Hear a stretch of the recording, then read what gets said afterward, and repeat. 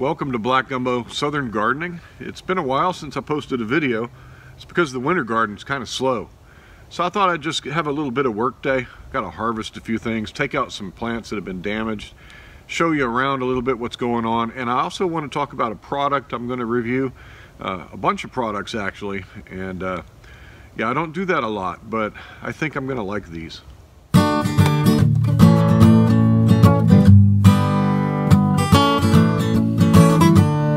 Okay, we have first order of business. My dog, Phoebe. I want to give you all an update. Phoebe is the official dog of my garden video channel. But Phoebe is a corgi, very active, and sometimes she gets too active for her own good. Phoebe has injured her leg. She has had an ongoing injury with her back left leg. I think it's her back right leg. For quite some time now. She will just go outright ballistic when she hears or sees another dog on the other side of the fences here, and she'll run up and down and spin around and bark. And maybe you've seen some of that in some of my videos, but she just goes from zero, laying around the house all day, 0 to 150 miles an hour in like a second. And that kind of exertion, you know, you can pull muscles, you can tear ligaments and things like that. I think she's done something really serious. She injured herself many months ago, and over time, every now and then she'll injure herself again and she'll be gimpy for a day or two. But this time, she was just chasing the water hose, and my son was just spraying some water, and Phoebe went out of her mind berserk, because that's what she does when the water hose is out. Well, she yelped, and she's been limping ever since. It's been about a week and a half. We thought maybe she would get better and heal with just some, you know, keeping her from running, but yeah, it's bad. So we're gonna have to take her to the vet tomorrow and see what she's torn. She's torn something. So yeah, Phoebe is down. Kind of sad, huh? See an active dog like that not be able to be active. It's kind of sad, but yeah, it's what happens to dogs when they go out of their mind. Let's take a look around the garden. Look how terrible these plants look. It's awful. They're crispy, crunchy, falling away like that. That's the way it goes. Hey, I had an Instagram follower tell me that one of the most important things they've ever learned from my channel was that it's okay for your garden to look ugly. And I appreciate that kind of feedback. That's so true. Growing in Giggles, thank you so much for that encouraging word. Sometimes your garden looks like this. Sometimes it's ugly. This has been the culmination of an aphid infestation that we caught long enough to give us a harvest. You can see in here there's some cauliflower there. But the plant itself is not doing well. So we're really going to have to just kind of take out this plant and several others that were first hit by aphids, and then because they were hit by aphids when the freeze came a few nights ago, it really did a number on them. Now these are normally freeze hardy, but because they were already compromised, these plants are done. So there we go. We'll take that one out. Gonna harvest that cauliflower, and at least we got something. Many folks will say that I could leave this in here and let it grow another head, but friends, this plant is far too compromised to really start growing again. It's putting all its labor and energy into growing this head of cauliflower, and that's probably all it's going to do. I'm going to give this no, don't eat my cauliflower. I'm going to give this this ground time to sit and rest a while till spring. So I'm going to harvest our cauliflower, call it a win, and watch Phoebe eat the leaves. Now you may have seen cauliflower bigger than this, of course, at the grocery store. Bought some the other day actually, but you know, anytime you get a bunch of cauliflower out of your garden, that's always a good day. So I'm pleased with that. That's enough for a meal for my wife and I, and for Sam. And yeah, cauliflower, nice, huh? I don't think I've ever seen a cauliflower plant in such bad condition. Look at that. All these dry leaves, these are the leaves that were affected by the aphids, and you can see the parts of the leaves that are not dry, they're pretty compromised. So we're going to just harvest what we can. We're going to cut our losses while we can, and we're going to enjoy some fresh produce from the garden, even though it's ugly. It's okay. All right, this plant here is a broccoli plant, and we have all these leaves that have been compromised by aphids that we're just going to remove. I've already harvested a good head of broccoli here, and we're going to see if it can give us some more growth. And you can see there's new growth coming out. The inner leaves here are doing quite well. So Sam and I are just going to peel off all these leaves that look like they're in bad shape. Yeah, just break the whole stem off. There we go. And what we're left with here, I'm going to take this one too. What we're left with here is some fresh leaves. That's an old leaf. And we'll see what happens. It doesn't hurt to leave it here if it's got some good growth on it. And that's some pretty decent growth. So we'll see if this broccoli will give us another head. I got a bad plant down there I need to take out too. Let's go get that one. All right, take a look at this plant. Another broccoli that we've harvested from. And it's got some really bad looking leaves on it. That's awful, isn't it? Kind of makes you sad. But this plant is putting on a little bit of new growth. Not as much as I like to see. So I'm just going to take the whole thing out. Yeah, we're going to start over here. Let this ground rest a little bit. My cabbages are doing well. They're handling the freeze just fine. The aphids didn't attack the cabbages as bad as they got my other brassicas. So that's the way it goes, gardening. All right, so my daikon radishes are ready to harvest, these big ones at least. And so Sam's going to reach in there and pull one of those out. I think you're going to need 2 hands. There you go. Man, there is a storage radish, daikon radish. These are supposed to store really well. This is a Korean variety. What do you think? It's big. All these greens, some people eat the radish greens, we don't. So all that biomass right there. Look how far down this radish went to harvest minerals and nutrition and store it up in this biomass. So we're going to go put that in our compost pile. So all this mass goes into the compost pile.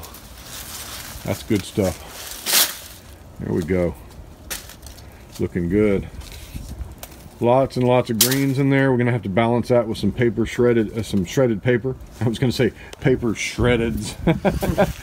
What do we got there? Nice daikon radish. So long as you wash them off, they get really nice and white.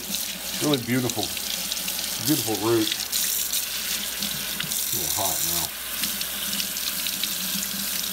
And to eat these radishes, generally they are peeled. The peel is about 1/16 to 1/8 inch thick, but what's in there is real nice mellow daikon radish. And what you can do is make kimchi. You can ferment these, make pickles. You can add them to salads. You can make a soup base with them. There's a number of ways to eat these daikon radishes, and they are a superfood. They are filled with vitamins and one of the most nutritious things you can eat in the garden. All right, nice, huh? Mm-hmm. There's our daikons that we harvested. That one looks like a what? Burrito. Not bad. All right, so what we're left with is 5 cabbage heads that are, you could harvest them now if you wanted to. I want them to get a little bit bigger. I like cabbage, and so I'm real happy with those cabbages. That broccoli is the only plant we've left out of the broccoli and cauliflower. It's the healthy one. We'll see if it can grow some more. Carrots are doing good down there. Daikons, well, they're doing great. I've got so many daikons now, I'm gonna have to give some away. I've let the tatsoi, well, the tatsoi's right here.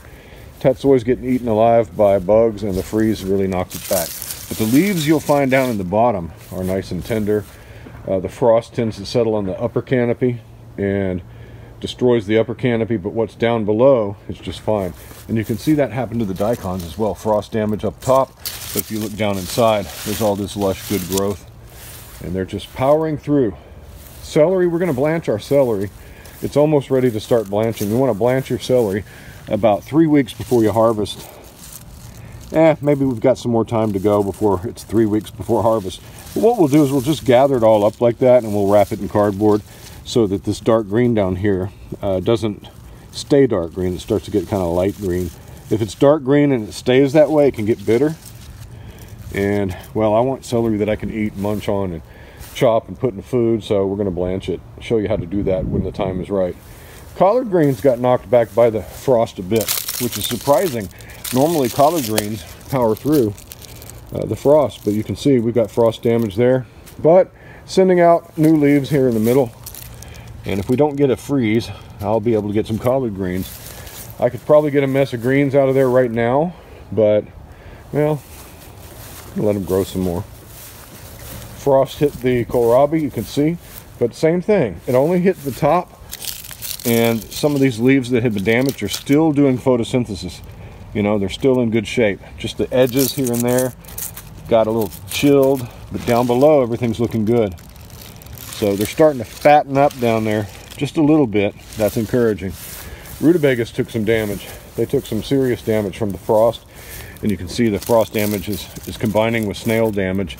I don't know if I'm going to get rutabagas. That's an ugly crop right there. But hey, it's winter gardening. Sometimes you got to throw the dice and see if you can make it through a freeze. I was surprised that even my peas got knocked back by the freeze. Look at this. That's some freeze damage right there, some frost damage on frost hardy plants. I don't know what that's about, but they're still going strong and putting on blossoms. In fact, I've been eating some peas off of these. Yeah, not pretty, but delicious. Not pretty, but still growing. Update on my onions. Onion bed's doing just fine. These little guys, not one of them has died since we transplanted these onion starts from Dixondale. Even little tiny guys like this are doing fine. That's encouraging. The tips are gonna brown like that. They were that way before because they were cut. They were cut off at the farm. Look at that, even the tiny little guys are doing just fine. It's cold and they're thriving. That's encouraging. Some people hate these in their yard, these dandelions. You know what they're doing though? These are bringing up nutrients from that taproot way down deep.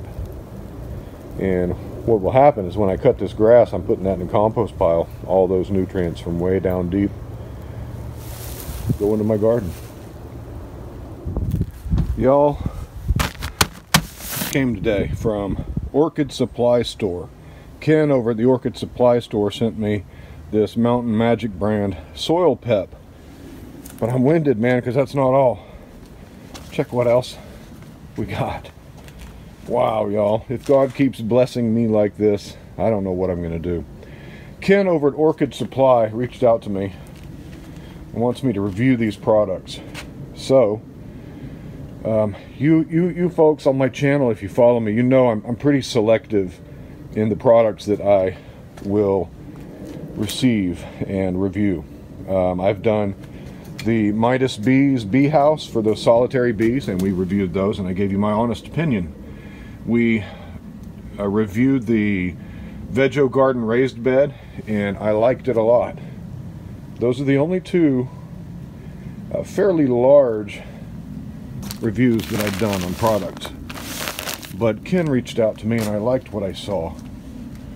And so what we're going to do over the course of the next couple of weeks, months, however long it takes, we're going to take these and review them.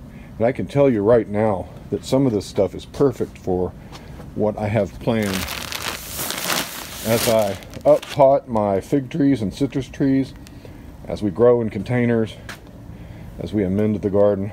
Yeah, this is great. Now, with any kind of steer manure or compost, which we have down here, we've got some steer manure. We're going to have to do a bioassay on that before we actually use it in the garden, because I've been stung before by aminopyralid herbicide.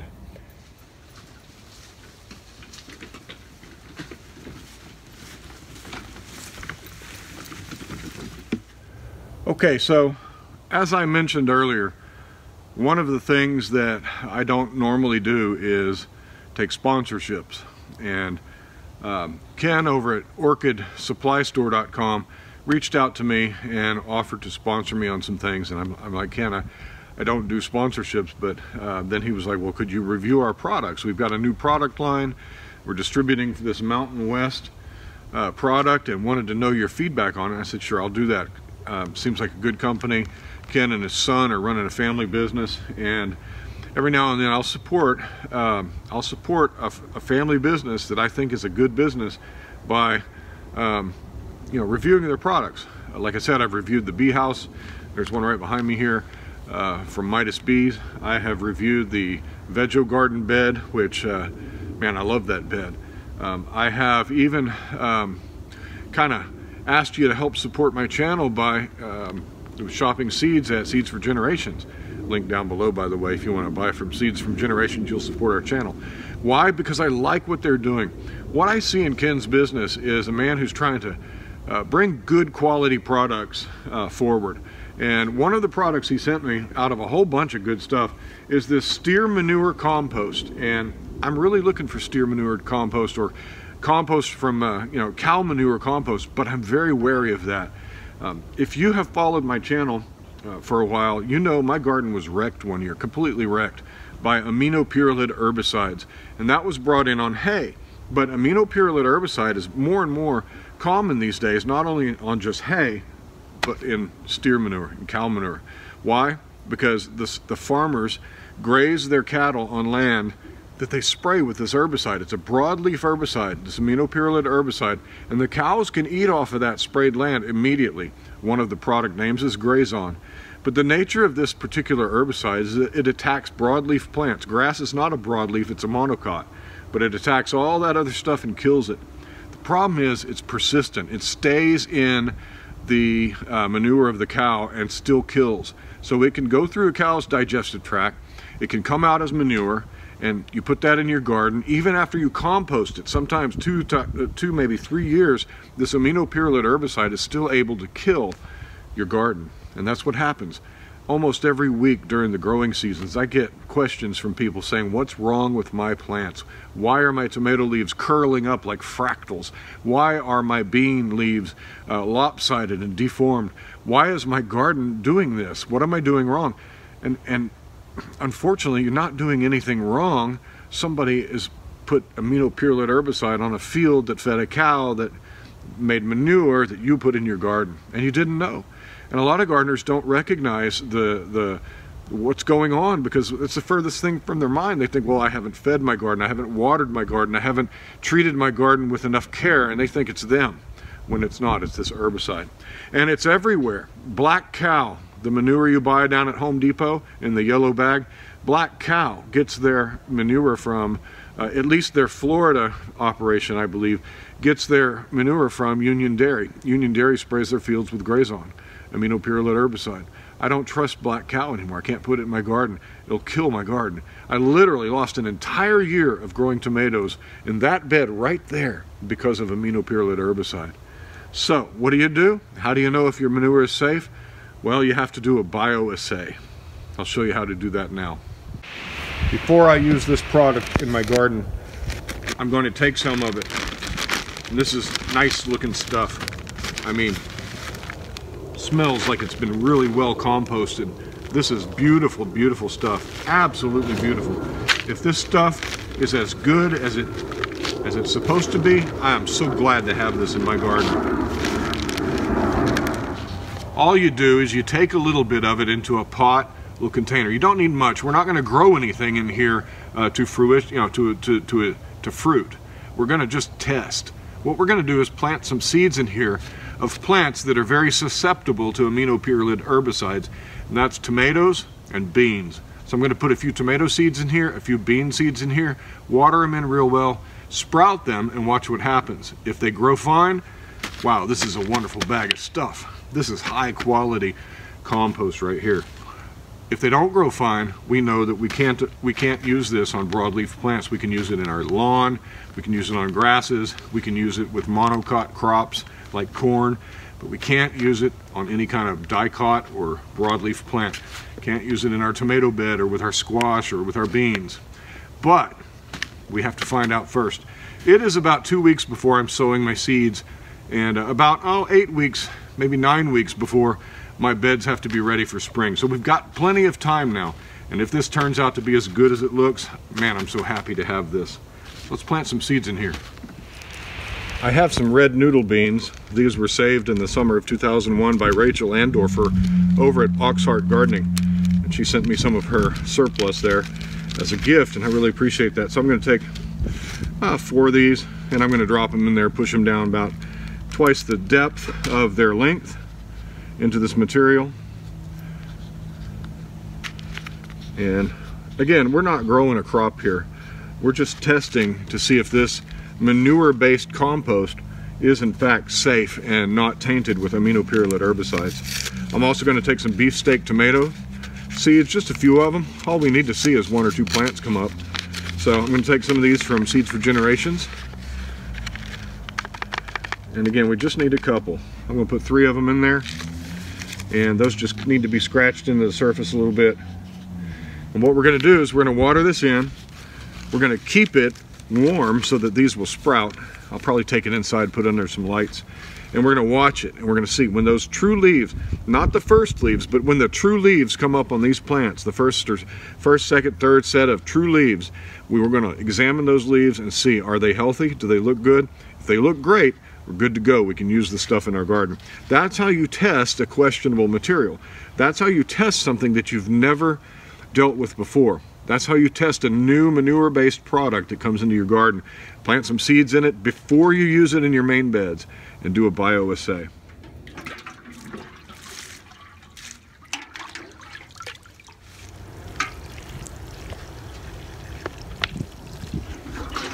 All right. Drains real well. Look at that.